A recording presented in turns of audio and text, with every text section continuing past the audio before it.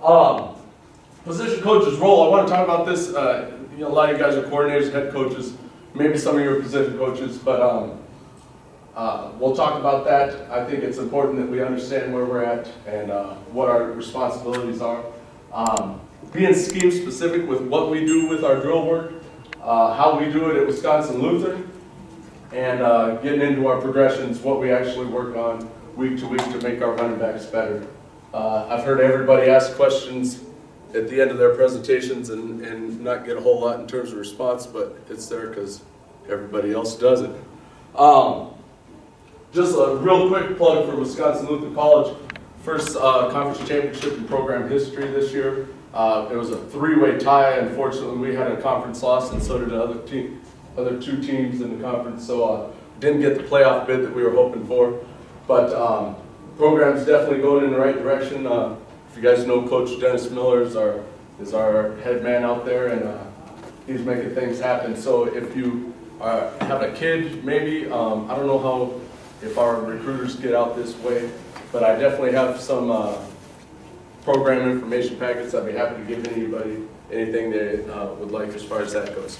But position coach's role, it's a big deal to me that you understand you take responsibility for the quality of play at your position. I didn't understand this. I'm ambitious, like Coach Keith said. I'm just biding my time until I get a coordinator job and get a head coaching job and go, roll through towns demolishing teams. But until then, I'm a position coach. And if you're a position coach, you got to understand my last point there, make the big time where you're at, is the same as taking responsibility. You got one job, it's your position. Make sure the quality of play at that position is good. If you can't do that, then you have no business talking about what you ought to be doing or who's overlooking you for whatever assignment. There are some things about the quality of play that are out of your control. Running back, if we don't block well up front, our stat line's going to suck, whether I'm doing my job or not. Same thing if you're a defensive back coach with no pass rush and you're covering for 14 seconds. All right, so there's things that you can't control, but there's also things that you do control and that you ought to control. And being assignment sound is number one to me. Making sure that if my guy, regardless of how athletic he is or how talented he is with the football, that he knows his assignment every play and he's carrying that out to the best of his ability every play. That's my job as a position coach, to make sure that he can do that and does do that. If he can't do it, he can't learn it, then I got to find somebody who can, whether he's the most gifted or not. Because again, we can't run plays if kids doing the wrong things.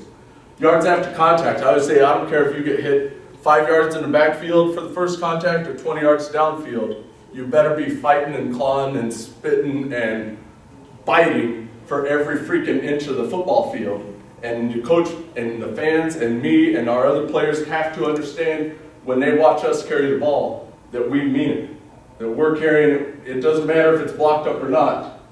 We are fighting for everything we can get. And that's a reflection of me. If you're going down, that's a reflection of me. Ball security, another one, obviously. Besides mesh issues, we control ball security and we ought to have it. Another thing about position coaches, bringing enthusiasm every day, I think that's huge for position coaches. I read something about Urban Meyer way before he just won a national championship, saying that if you come see his practices, you'll see a bunch of coaches coaching like their hair's on fire, running up and down the field, getting after kids, because if they won't coach that way, he'll fire them. And I agree, and I think it's important. We have 2 hours a day to try to teach kids how to be football players. And some of them have it naturally, some of them are just freaking balls of energy and piss and vinegar and they want to go smack kids around, but we all know that's not every kid. And so if you are bringing it as a position coach, you can elevate the level of play of your position that way. And you got head coaches and coordinators worrying about X's and O's and who's filming practice and who's doing everything that has nothing to do with getting players ready to play football. That's your one job. Make sure you're setting the standard for it. Learning strengths and weaknesses, we all know that. That's a dumb bullet point, but the point is communicating it to your players. We talk strengths and weaknesses of our players at our position group all day long, but communicating that to them is something that's tougher to do. So if you got a running back that's 5th on your depth chart, make sure he knows why. Make sure you don't just run through the drills all year, sit him on the end of the bench or not in the games or whatever all year with no communication as to why he's there. That's your job as a position coach. All right, and if he doesn't like where he is or what you say, it's like my grandma always said, suck it up, pussy. Life's tough. Grandma didn't say that. She's nice, lovely. Anyways, it is tough news. It's not easy news to communicate, but it's your job. And make big time where you're, oh, I skipped one. Find ways to make your position group team within the team. Group name this year, we were the X-Men, the running backs. And we did this when we made a first down run, touchdown run, just a break tackle, stiff arm a kid in the face and run over a kid before you fall down run. Get up and do this to the sidelines. And I don't know where we got that. The head coach was talking about the X factor one day, about who's going to be the X factor in this game. And I took that and said, that's going to be us. And so we didn't communicate that to the rest of the team. That was our thing as running backs.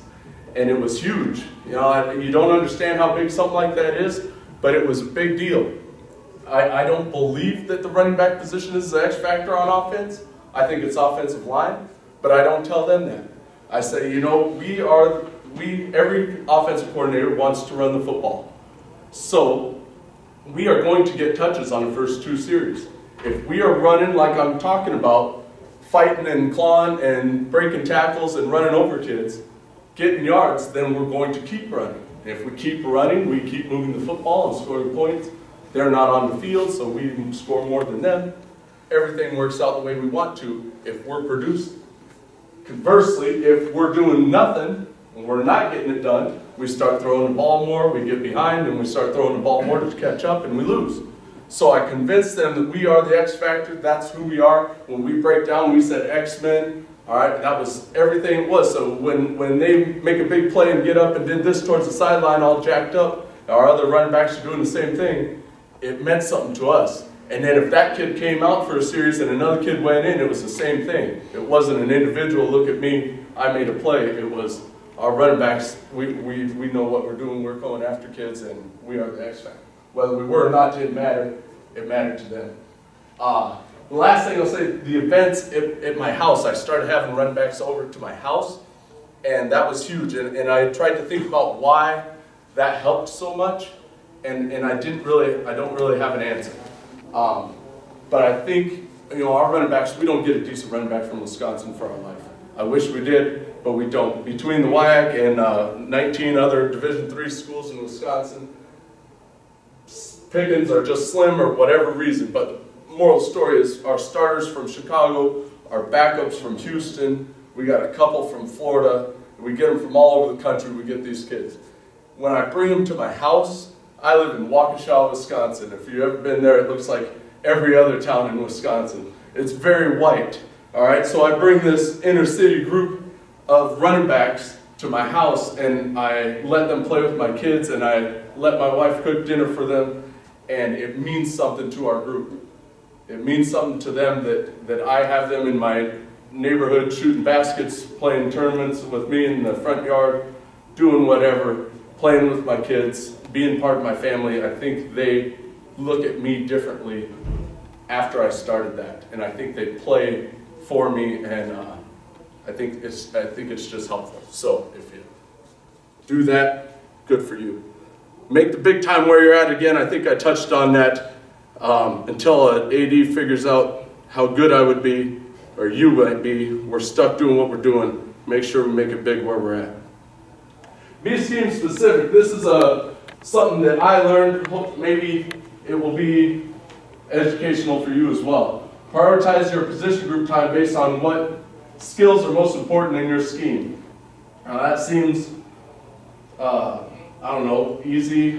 It seems obvious, but it wasn't to me. When I got running backs, I'd never been a running back coach. I'd never been a running back. So I said, all right, you know, get on YouTube, just like every coach here said, found some running back drills. I got Coach Schmidt, who was supposed to speak here, his running back drill DVD. I talked to the running back coach at Waukesha West, it's a school that I had came from prior to going to Wisconsin Lutheran, and I got all these drills together, And I got the running backs together, and we get through fall camp, and I had inherited a first team all-conference kid. So the first like 5-6 games of the season, we're running for 150, 200 a game. I feel good, he's looking good, everything's perfect. Then he gets hurt, and a freshman goes in. And freshman goes in, and like the first, I don't know, first play, first series he was in, we're running this little sprint out scheme where he's got to get to the outermost rusher, pin him inside, let the quarterback get out into space, read the concept, and throw the ball. Well, he gets out there and like tucks his arm like this and tries to buck this D-end who throws him on his head, pressures the quarterback, disrupts the play. So obviously I'm pissed, but I didn't know why I was doing it like that. Come back, next pass protection play, similar situation. Didn't get his hands on him, just kind of leaned into him really high. What really poor technique if you saw it on film. And then he gets to the sideline and I'm like, what the hell are you doing? You're missing blocks all over the place. He says, sorry, whatever. Well, we get into it, I start thinking about it. We don't teach blocking. Every run back drill that anybody told me is footwork and ball security. Footwork, ball security, footwork, ball security. And there's 80 plays a game and we're running it for 30. Between running backs, quarterbacks, and slots and everybody else, we're running at 30 out of 80 plays a game. But all the drill work we ever do in my indie period is footwork, ball security. So take those 80 plays, decide, are you route running, are you receiving, are you pass pro blocking? Most of you guys I know out here, because I've been out here, is run blocking. You got 14 running backs and 14 tight ends and you smash them all into each other. All right? If you're run blocking, make sure run blocking is part of your indie progression. If you're route running, make sure that's part of your indie progression. Don't ask them to go out into the route concept or pin end on a sprint out concept without getting that into your indie time. I understand, and I still do, we'll talk about when we get into our drills, that footwork progression and ball security and running back skills are the focus of it. But don't set a kid up to fail by not talking about things you need to talk about that you're going to ask him to do on the field.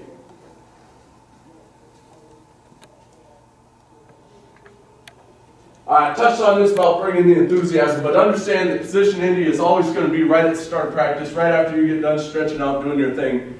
And you, as a position coach, need to set the tone for practice. And again, most of you guys at high school, with the size of staffs you are, even if you are the head coach, you got a position group. Make sure you set the expectation and the attitude and the effort and all of that by how you run your indie drills. We don't run block, we're the spread gun, just like everybody else in college football now. So everything we do is broke down into footwork progressions, and ball security is a component of that, receiving progressions, and pass pro. I'm going to get into, well, no, let me talk about my drill menu first. Drill menu, this is a PDF copy of my drill menu minus a couple of the scheme-specific things that we work on. It's just pasted straight into this PowerPoint. So a drill menu is an awesome idea. We got it from a video. I wish I knew which one it was. A video that our offensive staff watched together. But basically, each position coach had to come up with a drill menu that they submit to the head coach. And we have a lot of turnover, as a lot of programs do. Maybe you do, maybe you don't. But it's helping us because we all submit a drill menu to the head coach. Then if the tight ends coach accepts a head coaching job, the new guy comes in and they go through the drill menu with the head coach. All right, this is what these tight ends have been coached up on. This is what they do in their indie period time. Now if that guy has his own stuff and he says, you know, I like this, it's all pretty similar anyways. There ain't nobody doing anything revolutionary. But you can keep what you want to keep, you can edit it how you'd like to, but it's not going to be completely one way with one guy, new coach, new system with a different guy. It's going to be the same stuff with a little bit of that guy's, you know, personal style or whatever. But that way there's never any full turnover. Everybody's drill menu stays with the team. When you go on, you can take it with you, but they have it where you left. Footwork-wise, we have Tuesday, Wednesday, Thursday are our big practice days. Friday's a walkthrough, Monday's a film and game plan install type of day. And we do footwork progression no matter what.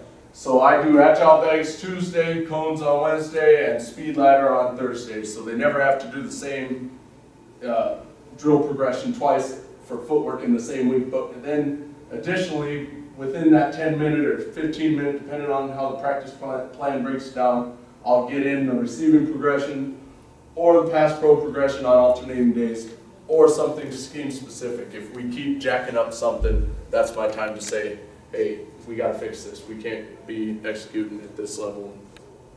Allow myself to climb the coaching ladder as quickly as I'd like to. All right, so here we go, some film. I don't know who it was. Denny, Coach Denny, was he the guy from Marshfield? Is he in there? Anyways, he's talking about how bad his film was. Mine might be at least as bad. But I didn't know I was doing this until I got the call, and then when I did, I'm just going to start pressing buttons and see what happens. When I did get the call, the kids were out of. That's a little too much, isn't it? Oh, workforce? Yep. The kids are out of school until this week. So I got lucky and found a couple of my running backs that are in track. They said, I got the gym from the basketball team for a little bit, and hopefully we get it going.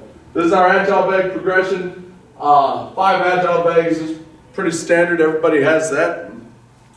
We start with forward 2-ins, which is, again, very basic. We'll get into other things. With the ball security, we always talk 5 points of contact all the time, and we don't want the ball arm moving. You want to run with your off arm. You say you can run faster if you're running track, but this ain't track, this is football. And that football needs to be secure, so the football needs to stay rocked up, locked on their chest with 5 points of contact: fingertips, palms, forearm, bicep, chest. All right, and you'll see that it's pretty crappy right here, and maybe a little bit embarrassing, but they've been out of football for a while, and they come in and run through some drills, and I couldn't harp on them too much because they were doing me a favor. But as you see, when we put the ball in our left hand, we do left leg lead all the way through, sprint 5 yards, and then we will always wrap around to the start. Some coaches will go this way and that way, this way, that way, back and forth the whole time. I don't like that because we get through it fast, which is good. The kids want to work hard for you, which is good, but they're not going to give you that explosive, full-out effort on each rep and the focus on each rep when they're just trying to go through it and show you how hard they can work. We already know they can work hard. We want the repetition of doing these drills to actually get them faster. So when they go through and they're focused on getting their feet up and down as fast as they can through those 5 cones and then exploding 5 yards or through those 5 bags, then I want them to wrap around back to the front. Everybody gets back in line. We take 1 breath, and then we're ready to focus again and do the same thing again and focus on that 5 seconds that you're getting through the reps or getting through the drill. All right, so ball's locked up. Left hand, left leg lead. Right hand, right leg lead. I wish I would have brought some of my equipment or had a fancy laser pointer, but right there, that thing, that's a ball security bat I stole from my elementary PE equipment shed. It's a modified hockey stick for an elementary kid on a scooter. It works awesome. You can beat a kid with that hard and it's not going to do any real damage, but it'll knock a football out if it's loose. And anyways, you should get yourself one. I've seen guys with like bats with boxing gloves on the ends, all sorts of things. That thing's perfect, and if you want one, I don't have an extra one, so I'm sorry. But that thing comes with me to every drill. The other thing is my chute. I made that thing, that PVC chute at the end of the bags there. I think it was about 20 bucks. I don't know how big the PVC pipe is because I don't know anything about construction. But I went to Home Depot, I told him what I wanted. He picked me out a couple joint things that I needed and a length of pipe that I needed, cut it up for me. I've adjusted it a couple times based on how low I want the kids to be, but it's huge. Main thing why it's huge, because they see the kids on YouTube from Alabama. They want to see Trent Richardson and Eddie Lacy going through this drill, and they got the PVC chute, and they think that makes them a better run back.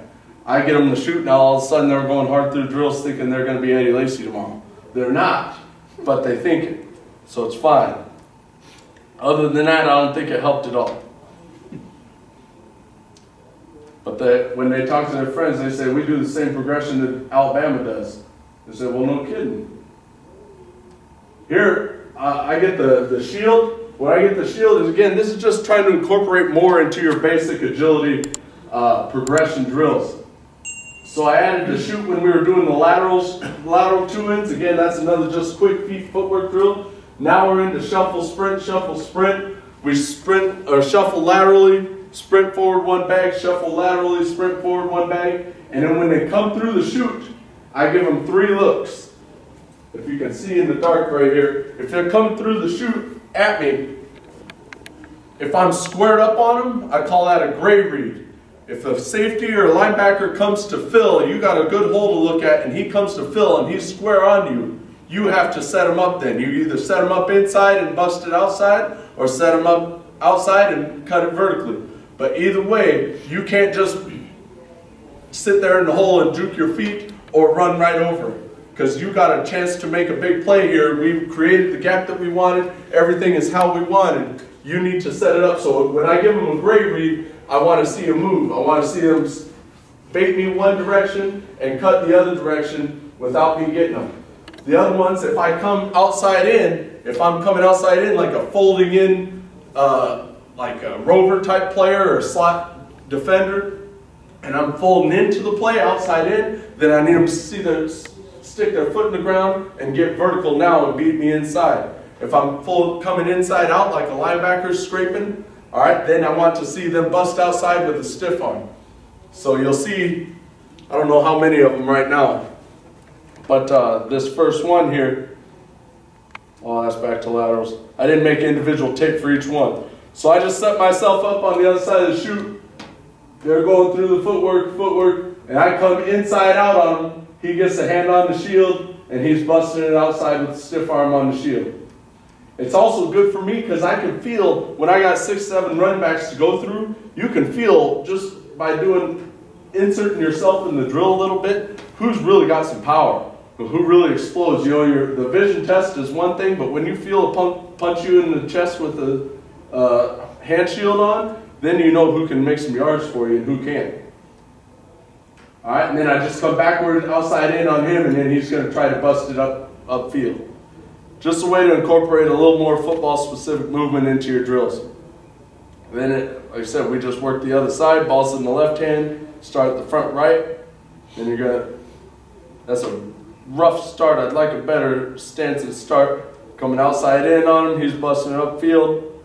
Come inside out, stiff arms, gone.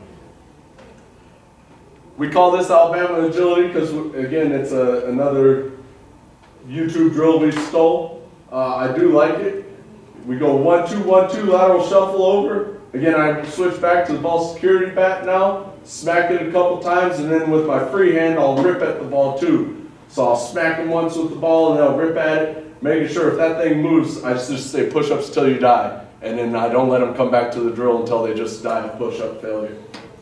All right? You only have to do that once or twice, and they'll hold it pretty tight. That's Alabama agility. You start on the second to last bag, straddle in the bag. When I say go, you're 1-2, 1-2 over the top of every Agile bag. Once you have both feet outside the last Agile bag, you turn and burn 1 through under the chute. Another good thing about that is you'll always during camp have a couple freshmen just eat shit hard. And that's always good for morale. There, I just got out of the way so you can see it a little better. All right, 1-2, 1-2, 1-2, 1-2, both feet out, plant and go. All right, if they're hanging on that outside bag where this kid was, hanging right there too long, then you're too slow. You can see a difference between a kid who can move and a kid who can't. If they're too far, if they're standing too far upright, all right, then you need to talk to them about getting their hips underneath them so they can turn and transition. That's, you know, everybody who's a running back is there because they're already a fast kid, but you need to take the fast kid and make him an exceptionally fast kid. And that's about getting low and being good with your technique. This is the last step of our Agile bag progression. We do jump cuts. I just take one bag out, set the other 2 up into 2 L's, So we jump cut to our right first, jump cut back to our left, under the chute, and then I'm back at him with a read. The big point with this is to get down into the V or the crease of the L. All right, a lot of kids will just try to bend it from the top of that bag. They'll just kind of drift over to the other edge. You don't want that. You need to get them down into the crease with a good hard jump cut. Make it as realistic as they can. See, Reeves, that kid going through right here, he's a 3-time first team all-conference and an all-American kid. And so his drill work sucks. And I've heard that as a common theme with other coaches all day, saying, well, this kid is really good, so we allow him to do this and that. I wish it wasn't the case, but it just seems to be the way some of those kids are. When they get comfortable with how good they are, they quit working hard at it. This kid right here is about 5'8", 160, and he'll never play down, but he works his ass off. All right, so that's that. Again, I didn't do the speed ladder progression because for speed ladder, we just use the yard lines on a football field. I don't know if any of you guys do that, but it works out pretty slick. We don't do anything revolutionary with the speed ladder progression. What I did want to show you, wanted you to see with this is you can definitely build a chute for your program, or 2 or 3, really cheaply, and you don't have to buy those big offensive line chutes and steal them. You can build a PVC pipe chute real easy. You should get a ball security back, and you should have more than one defined footwork progression so that your kids ain't just beating those Agile bags every day, because you'll see that the focus falls off if you just have this monotonous routine that you go through. All right, again, we start off with forward 2 same thing. We just put those cones about a yard apart and then just beat them, rip at that ball with the ball security back. Here's the snake drill. It's just about getting your foot around the cone as fast as you can, moving side to side. Again, I'm on the wrong side for the strip, but I didn't want to be in the way of the video here. This is left hand, balls in the left hand, left leg lead. And you just want 1 foot on around each cone. 1 tap on each side of the cones. This we call 1-2-2-1. This is just like a rhythm and cut drill. You're never going to know when you're going to have to make a cut, what foot you're going to be on. So we say 1-2-2-1, 1-2-2-1. That's when you're counting your feet. 1, 2, then that's the second foot is the first one back up. So that's why we call it that. Basically, if you find out a kid cannot dance, he can't figure it out by the second week of fall camp, he ain't going to be your running back. If the kid ain't coordinated enough to put his foot up and pick it up and put it down, he ain't going to be it. Say, go play tight end. Go play linebacker. Find something, but you ain't going to be my running back. You can't even go 1-2-2-1. That one was a little too much hopping. I don't want to see hopping. I want to see 1-2-2-1 over and over again. You should be able to see each foot hit the ground, not simultaneous like that. This is just a ball security drill. We do pop-ups. Most fumbles occur as you're going to the ground, not when you're running upright with the football, or you shouldn't be upright, but more upright. As in the process of being tackled, the ball comes out. When you go to put your hand down, if there's separation from your chest, it's coming out if you get hit. And so that's what we're trying to drill out of them right now. We want them, it doesn't matter what foot he's on, the hand that's going down is the free hand, but when that free hand goes down and you touch the ball, or touch the ground, there shouldn't be any separation with the football and your chest. All right, you pop back up and keep running with the football. But that's the main thing I'm looking for. Again, mid-season or when I'm not trying to get out of the way for the drill work here, I'd be right behind them, and so as soon as they go down, I punch hard underneath their armpit. And if I can punch hard and make that football come out, their elbow isn't tight enough. There's no separation, up and down, running, doesn't matter what you're doing. That football needs to be tight to your chest. Just do the other hand. Here we do every other cone. Every other cone, sprint 5. All right. Then here we go to jump cuts. I incorporate just our outside zone action. You know, we're a zone, one back power, everything that every spread run game is. There's not a whole lot you can do from it, so we do what everybody else does. We're offset gun. We do some pistol stuff, but not a whole lot. So we incorporate our outside zone into this. I say go take our outside zone footwork for the quarterback so they get the mesh. From the mesh point, all I did was take one cone out of the middle of my cone progression line, set it up even with the top cone. I don't know, again, I wish I had a pointer, but this guy right here, that's the middle cone from right here. I just take it, put it up there, put the chute on the inside of the line of cones, and I'm set up and ready to go. So transition time is almost nothing. Run, grab it, move one cone, set up the chute, and get ready to rock.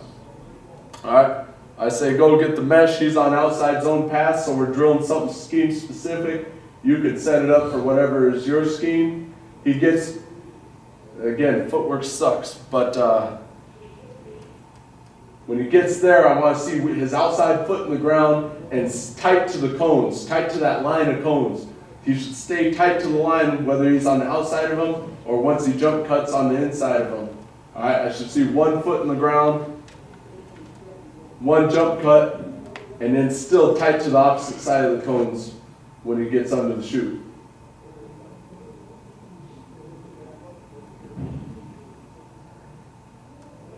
Alright, that's too easy. That's scheme specific stuff. Drilling footwork, cutting hard. Again, too much of a hop in between there. That should be straight line running down the line of cones. 1 distinct vertical or horizontal cut, and then exploding under the chute and through the hole. Alright, so those are our footwork progressions. Again, like I said, after we really got into dissecting our film and figuring out what we do, we found out for a receiver in the passing scheme, whether it's as a check down in a 5-step drop, whether it's in a flare as some part of our like double screen where we flare one side and tunnel screen the back side, or it's just your classic slow screen, whatever it is. We're a receiver in some capacity in about 10 plays, 15 plays a game, 10 to 15 plays a game. We're blocking in our quick protection or our drop back protection 20 to 30 plays a game, and we're running the football 20, 30 plays a game. And that's what we do. So we incorporated this receiver progression into what we do. We try to say with our 5-5-5-5, everybody's partnered up. You get 5 high, 5 low, 5 left, and 5 right. They need to be with some purpose on them. All right, when we first started, the kids are playing catch. And I'm like, if we're just going to sit here and play catch, why don't you stop wasting our freaking time and do something else? Well, go block kids or move a sled. But if you're going to do it, make sure they're passing with purpose, because if they're just playing catch, it's a waste of time. When the 5 high ones, you want to make sure you get the thumbs down. 5 low ones, the thumbs are up. Same thing left to right, that you're catching it with make sure they don't got their hands backwards, catching left to right, that they're looking the ball in, have their hands placed correctly, all those things. That's why I put them close together. That way, even some uncoordinated non-football athlete running back can still zip it at the kid. All right, we're 5 yards apart.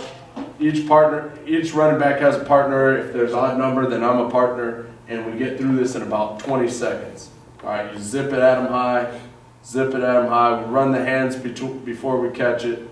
All right, and we go to, I don't know how many they do back and forth here, because I had to edit out all their drops. It wasn't bad. It was like 2 or 3. All right, but either way, you get a low. It's not going to be perfect, but every day they're seeing that. They're getting 20 catches at least that are specific. You know, it's not just playing catch. We're drilling. We can catch each direction. We can catch a ball that's not being tossed at us like a loaf of bread. It's got something going on it. All right, and that's just good drill work if you know you're going to be asked to catch the ball. Because I said, especially with screens, you might only be calling your screen. You might be setting that up all half. And in the time you call it, your dick-fingered running back drops it. You're pissed off, and you ought to be. All right, because it sucks. So I say, we don't get the amount of receptions that a receiver might. but our receptions matter. And when we call that screenplay, we expect it to go. And if you can't get from here to there catching the ball, then you're a track athlete with a helmet on. We don't want you. All right, the second step of this is the 10 quicks. I used to do this myself. I would stand and I'd have a line of 8 running backs, and I'd throw the football at them, and they'd, you know, try to catch it whichever way I threw it. Much better now. They stay partnered up. We can get through it in however long it takes to watch this film right here. 10 seconds. Everybody, you get 10. Switch with your partner. They get 10. It's not something that you spend a whole lot of time on, but it's something you make sure you get in. The distraction drill, most wide receivers have seen something similar to this, if not the exact same thing. All right, we catch the ball in traffic with screen passes. We catch the ball in traffic with check downs, you know, trying to find a window with the quarterback. And we just want to make sure they can find the ball through the traffic and look it into their hands. So we just send them across, I throw it at them, and they distract each other and go on. Again, we can get through the whole progression in 4 minutes if we're working. And that's one practice period if you're looking at it. Oh, and then at the very end, I think, might have missed it here, but at the very end we rep our scheme-specific stuff. All right, so we got our, like I said, we're involved in 2 or 3 screenplays. I make sure we get reps at that. And as far as in the actual route combinations, we don't do that. Some spread teams do. You run little angle routes or whatever. We don't. So on all our quicks, we're in it's a full slide protection with us picking up the backside the end. We rep that in our blocking scheme. In our drop back pass protection, it's a big on big halfway and slide on the backside, and we're blitz pick up to the play side, so that's how we do it. This, I had the film of and it's gone. I don't know where the hell it is. All right, but our first thing with the punch is from the knees, and then I go to add it to my huddle tape here, and it's gone. I don't know where it is, and I wasn't gonna call those kids up and say, hey, I somehow jacked it up and lost a video. So what I did was took the second step of our video, which is moving into punch, and just cut it out so all you see is the punch. All right, and it still looks like crap. You'll have to deal with it. But the first step of our pass pro is punch in the bag. I told you how that kid came in and had his hands down and just tried to lower his shoulder. I said, you know, who taught you to block? He said, nobody did. And I was like, well, who the hell's your coach? And found out it's me. But I should have blamed his Pop Warner coach, but some of them don't have that. Some of them don't have a high school coach that's worth crap, especially if they're the biggest, baddest running back that their school has, because they can run through pass protection. They might not even be asked to pass protect. They just give them the ball and let them score touchdowns. And if they are asked to pass protect, they might be able to knock every kid over they play against. So doing it the right way is something that you know, can slip through the cracks for some of these kids. Anyways, when we punch from the knees, all I'm looking for is what everybody's looking for when they engage in a block, with their elbows tight and their thumbs up and their chest up. They get a wide base so that they can engage that blocker and keep them in front of them. I ain't looking for them to blast a kid over in our pass protection, but I definitely don't want them to miss. So they got to settle on their feet and get a good punch with their hands and be able to move their feet and play defense, play basketball defense. We talked to them about that a lot, stay in front of them. All right, this is still those punches that I, again, had edited. So this is more of a settled punch. This is from a running back position. We're going to come up to the line of scrimmage, take on like a blitzing linebacker, or in the case where you have edge, we would just take the same drill and angle it towards the D end. But he's going to come up, settle onto his feet, get his heels in the ground, get his butt down, get his numbers up, and punch the dang Agile bag. When we have pads on, we do it without an Agile bag because it's just more realistic to get your hands on a player. All right, here's a mirror drill. A lot of run back. This is, you know, pretty common between run back individual drills. But just mirroring, moving your feet, teaching yourself that you can't reach and lunge and grab after everybody that's trying to pass rush by you. You got to get your feet in front of them, keep your chest in front of them. So we're just trying to keep our feet, no matter where they go, stay squared up on, keep our shoulders square to the line of scrimmage, keep a wide base, keep our feet active. And then the second step of that, after everybody's gone through that, is to make sure, if I say hit, I just have that guy with the hand shield come across the line of scrimmage, and then he's going to deliver a punch. He's going to deliver a punch, and hopefully he does it quickly with his hands in his holster. He comes across, I say hit, bam. He gets into hitting position, delivers a blow. All right, so when he finds the guy coming across his line of scrimmage, bam. He's going to make contact without lunging at him, without getting off balance. He's going to deliver a blow and protect the quarterback. All right, then we do hit, hit, hit. It's the last step of everything we do pass pro wise, with the exception of I do a read drill with the linebacker either coming or dropping out. And if he drops out, we do our check down. If he comes, we do our pass pro. But here we go with our quick protection. We do quick protection with a flash fake across the quarterback into his protection. Depends on what the route scheme is. You know, so if we're running slant arrow and we want to run a arrow or a slant right at that outside backer, we're going to flash it because we want to hold him tighter to the box to buy us some time to hit the slant.